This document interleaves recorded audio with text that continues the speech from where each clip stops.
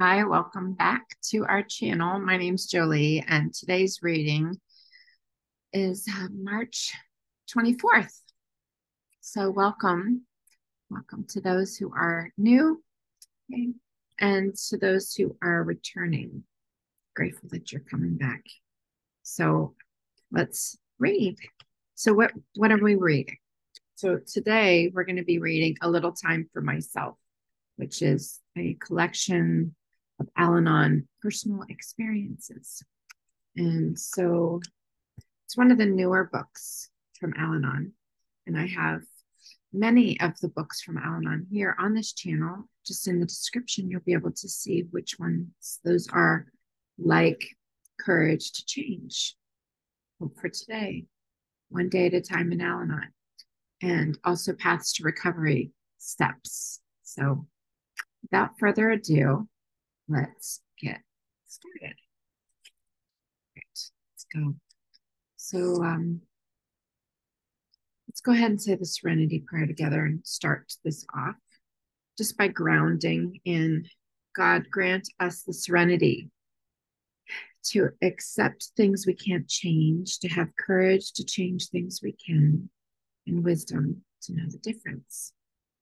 Okay, so here we go. March 24th, page 84. The call came after church service, Palm Sunday, 12 years ago.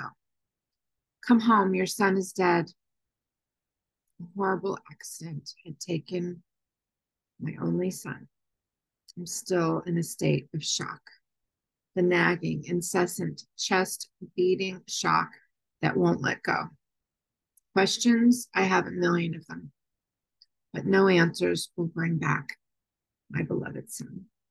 So, what has helped me is my Al-Anon program.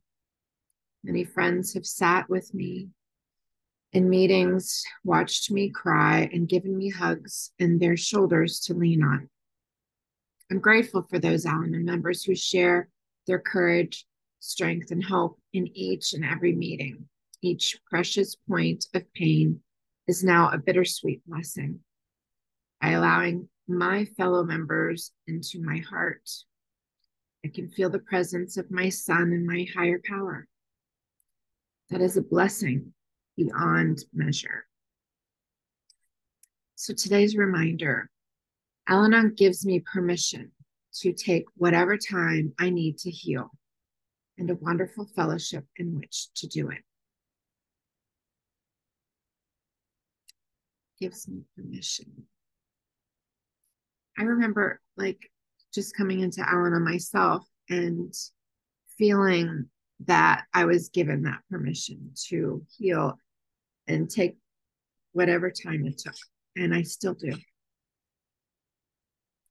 I just remember that specifically, even that phrase come to my mind. I'm just wanted permission to be who I was and to learn how to be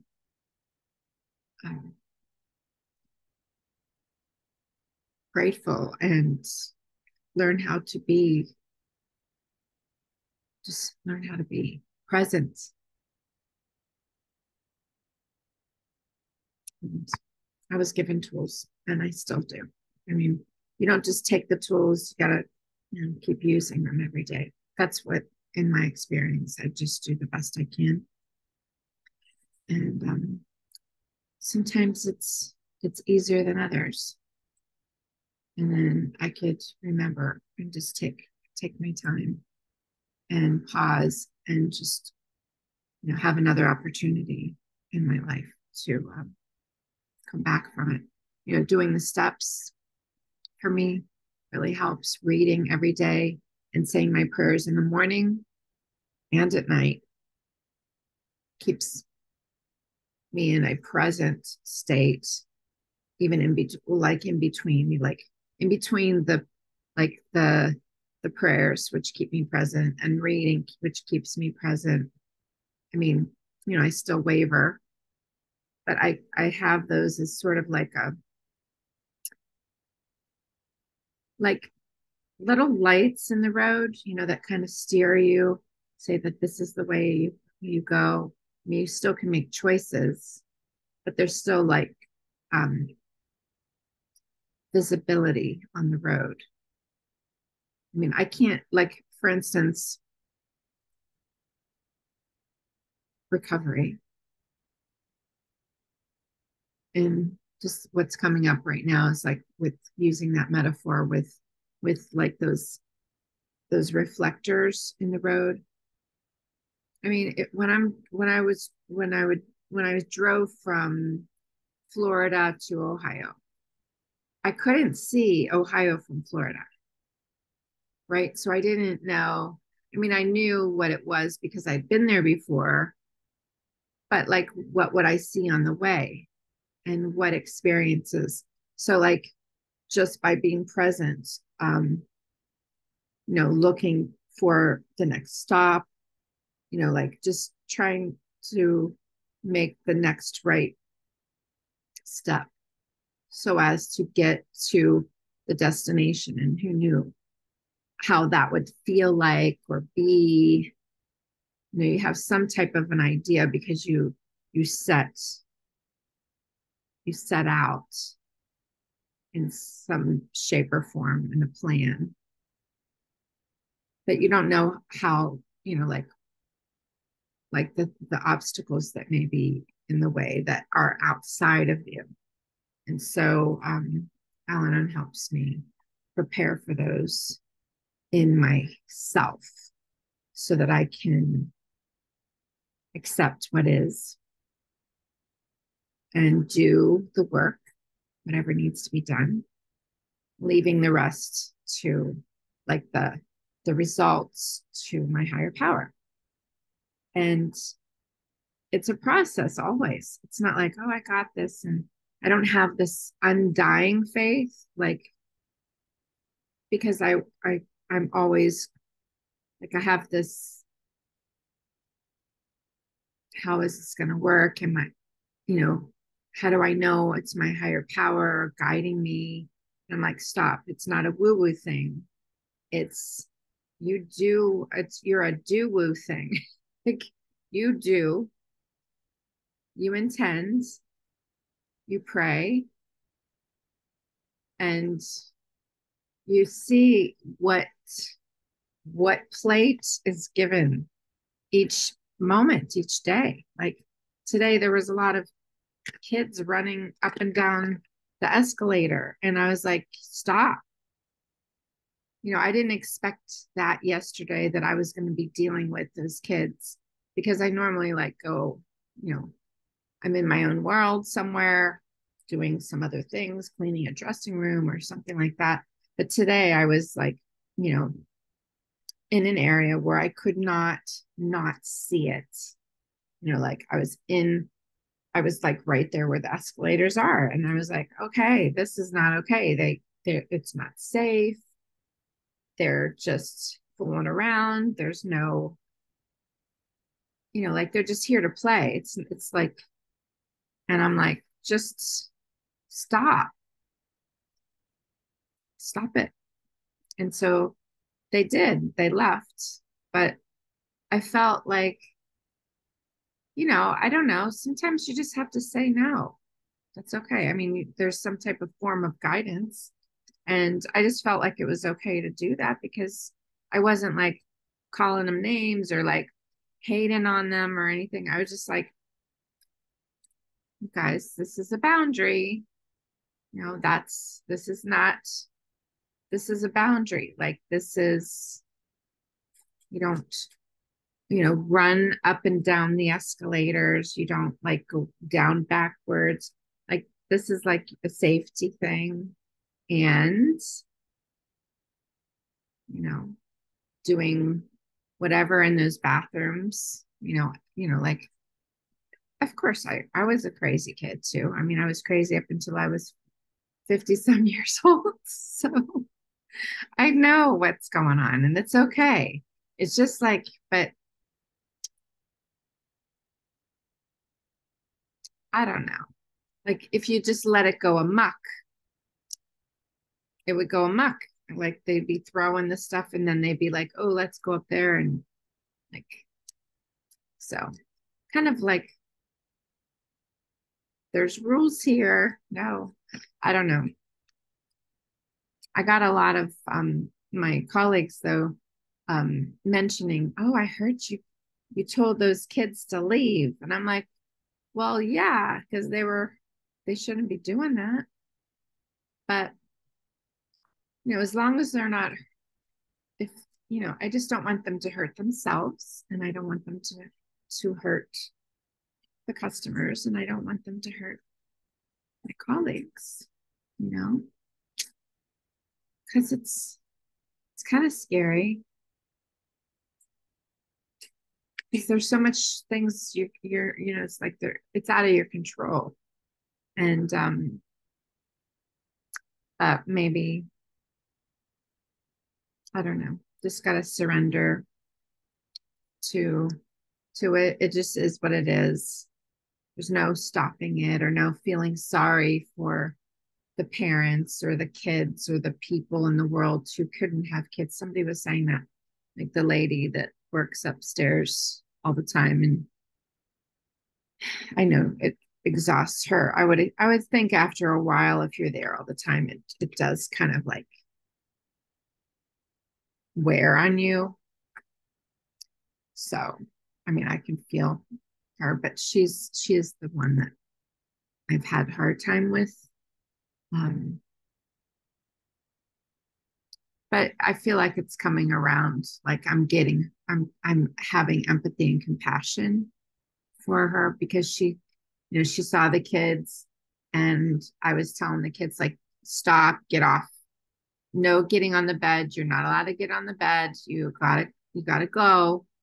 And then she came over and she's like, I just feel sorry for the people in the world who wish they had kids. And I was like, what is that? I'm like, so that's sort of how she thinks. But she doesn't have a family or children. So maybe, there was truth in that. So that's where, I mean, after all that happened and has happened in the last year plus that I've been working there, and like me having this hard time with this person, we were up there kind of like fighting the fight together, trying to like manage the chaos of these kids, these teenagers. And my thoughts were like, this isn't okay. And I was like, they just need to stop, because I don't want them to keep thinking it's okay to do that, at least not today. And her thoughts went to more about like having these feelings about how people wish to have children and feel sorry that the parents don't, like her expectations of what a parent should do in order to tame or discipline their children, and not giving them discipline or not giving them something to do that's productive or whatever, that whole thing. Where I just saw it as more of a boundary break, get them out, and, things are out of my hands. I don't know about their parents or not parents or any of that stuff, because they're not there. And like, that's not on my business. My business is only like to just, treat the safety area. I don't know what's going on. My cats are making all kinds of noise, but that's all I have. I didn't know that was going to come up. I just was like, well, let me talk about like something big that happened today. Oh, plus I helped some people today, like get a suit, and like that was like an adult child buying a suit, trying to get a credit card. It didn't work out, but his mom was there, and he lives with his mom. And like that whole thing, he spent quite a bit of money. I was like, okay, we're like, we're like spending over $900 here. And,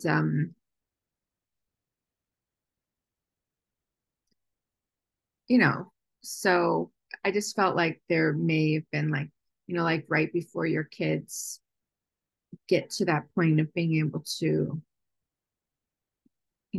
be like real adults and like take responsibility and start helping out with the family when it's needed.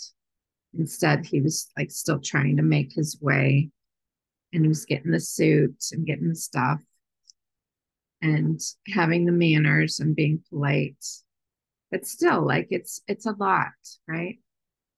And so I wish all of the kids and their parents well, and all the things that are out of my control, and it's none of my business. All I can do is control when I have the courage to control the things I can, and that's myself, my attitudes, my perceptions, my actions, because I have to accept the things I can't change, like other people. I can't change their attitudes. I can't change their perceptions, and I cannot change. I just can't change things that are outside of me, other than, working on my responsibility with my attitudes and how I express outwardly and how that affects others. So hopefully I affected the kids that came upstairs and were starting to act up with, I acted respectfully, like, that's not okay, so that they would know what the boundaries were. And hopefully next time, or maybe somewhere in their minds, they'll go like, that's not okay. I'm probably not going to do that. Maybe I'll go get a job. Maybe, I wasn't like bashing them. I hope that they would have an experience knowing like, it's it's nice to be nice. It's nice to have respect and learn how to, you know, take care of stuff. But I think that's way too far out there. I do feel like that's too out there. And anyhow, so I love you, and I will see you, God willing, tomorrow with another reading. And having my hot chocolate with the magnesium and the what else? Because I'm gonna get ready to take a little rest here. It has, what else was that? Oh, it's so nice and warm. I'm just kind of getting lost in the comfort of my cup. But it has the melatonin in it too. So anyhow, I love you. All right. Bye. Please like and subscribe if you haven't already. And maybe share this content with somebody else who may benefit.